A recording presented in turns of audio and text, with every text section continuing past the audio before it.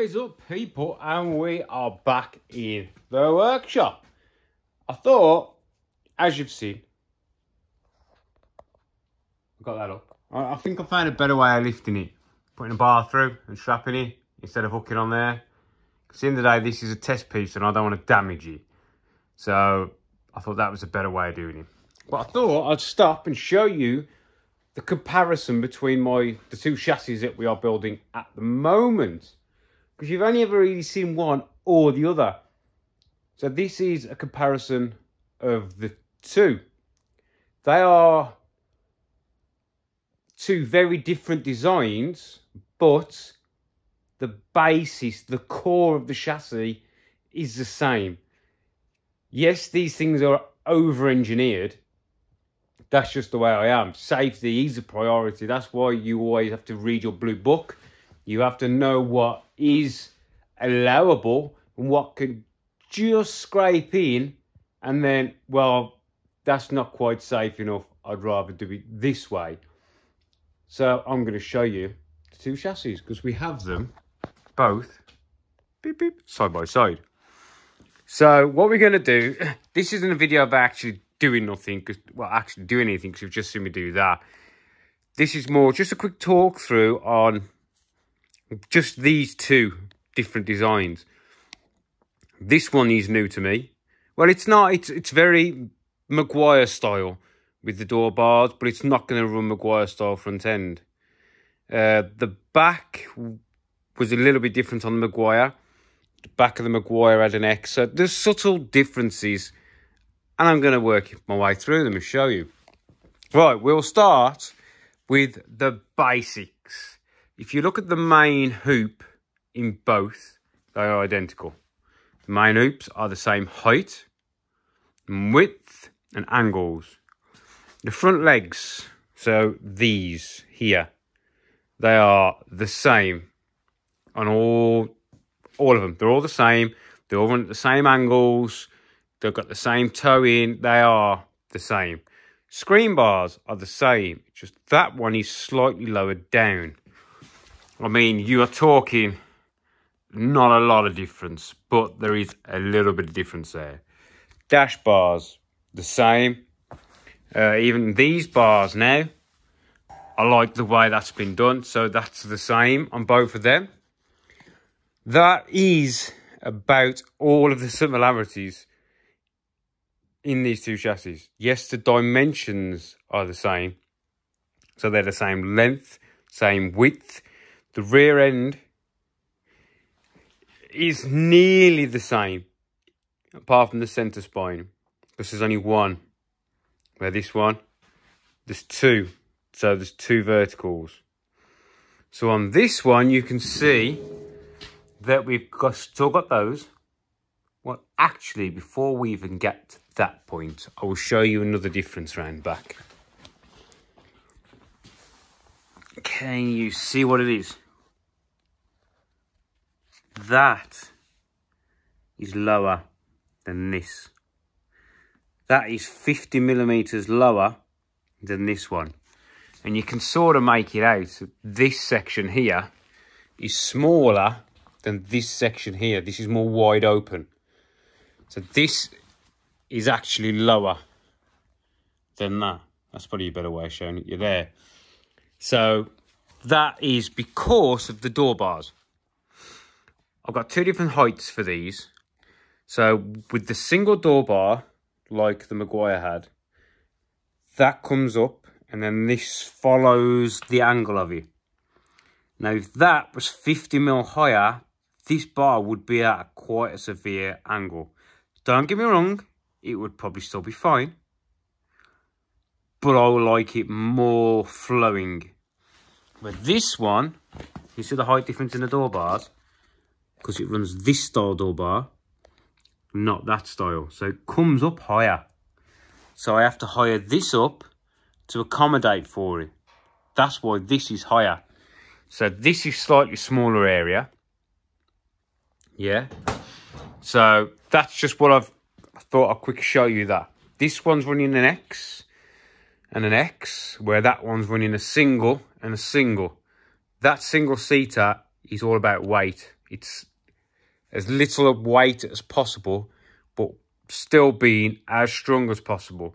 This is the best steel that you can get for roll cages, apart from T45, which I think is too thin. I would not build one of these out of T45 tube. And I'll tell you why, because I've got some. Yeah, this is T45 tube. Yeah. And there is nothing to it.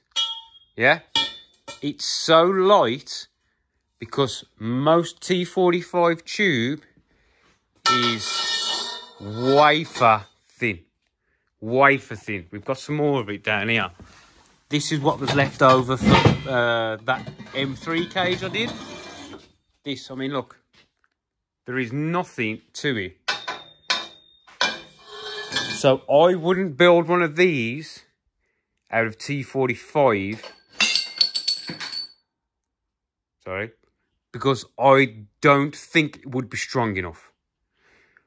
Or you would have to put that many bars in. It would become a nightmare to get in and out of. Because T45's like that M3 cage. That whole cage, that's a full FIA multi-point welding, weighed 45 kilograms. But there was bars everywhere. Yeah? But it still wasn't strong enough to be chassis. To be a chassis, if you know what I mean. So to build one of these out of T45, I don't know. Don't hold me to it. This is my opinion. It would not be strong enough. Because this stuff in the bender bends so easy.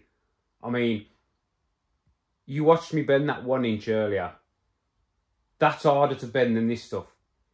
This stuff bends so easy. So I couldn't say whether it would be good enough. But in my opinion, it wouldn't be. This stuff I use is proper ROPT, which is rollover protection tubing. And I'm using the proper wall thickness for the job. I'm not skimping on it. It's proper stuff. Yes, we're suffering a little bit on weight, but it's going to last. Do you know what I mean? If you roll this thing down the straight, you're going to get out of it. You know, I am over-engineering these, but you can cut corners. Well, you're not really cutting a corner because T45 is freaking expensive. But would it be strong enough? I don't know. So anyway, that's that little bit going over with. So, as you can see on this, these are longer than on that one. So this comes down to this and this to this, where on this one, they go down to the centre because there's only one centre spine. So what we're trying to do is disperse the load, yeah? So we've got a single rear diagonal, twin diagonal, twin roof bar, single roof bar, which you've seen is basically the same design. It's just that's got a couple more extra degrees because it's a little bit longer and going to that corner. Sides, we've got single door bar, with an upstay and this, because that's Maguire style. That's what the Maguires did, but that was all box. This is CDS tube. And where these ones run the later spec, this is what a lot of people are running now, where it's 2 continuous bars. Blue Book says you need 1 continuous bar. Well, I've got 2 continuous bars. That one is running 1 continuous bar, 1 cut bar. If you get my drift. But you only need 1 continuous bar.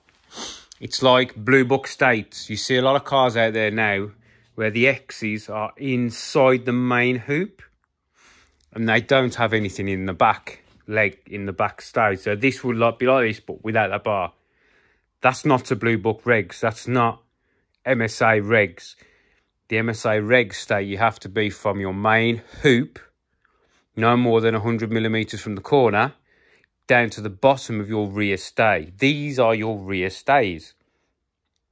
So putting an X in the main hoop, you also need to have an X in here, from the top of the corner to the bottom of your main stay. Also, your main stay may not exceed past your top suspension point. So that there, I couldn't have that longer. It's daft stuff. It's like ideally, if that was longer, going all the way down to your fuel tank support or something, it would be stronger.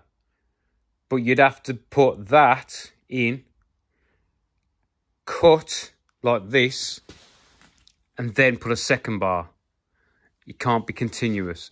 The blue block is just, honestly, such a fucking minefield. So yeah, and as you can see, the floors are different. This is my two-seater. So these are thick wall for the extra load. We've got the hoops to put in that I've just bent, which are there. They are thick wall, 1 inch, 265mm. It's quite strong stuff. That is just to help brace the two together. I mean, you can jump up and down on that any day moving. And by the time they've finished the floor, it ain't going to move. Now, this is Les's design. This is what he actually designed and wanted. So this is his. And this is very strong. Very strong. I was surprised how strong it is. So this is his design. And I am tempted to use it in mine. But I don't know. We'll see. I might use mine. I might use this one. They're all as good as each other. They're all strong. And, you know, thick wall is well made. The floor really has got to be substantial. So yeah, that's about it. This one's got the diagonals there. This one I'm still questioning the diagonals on how to do them. But yeah, I thought I'd just give you a quick run through on the two chassis. The difference in them. Two-seater, one-seater, Maguire style door bars, X style door bars, and why they are the way they are and the little differences. Right, there we go. Bit of an insight for you. We haven't got any work done on this now, but I thought I'd just walk through where we are so you can see. Right, I hope you enjoyed this little explanation. Explanation. I think it sounds right. Explanation. I think it's right. Anyway, catch you in the next one, people. See you later.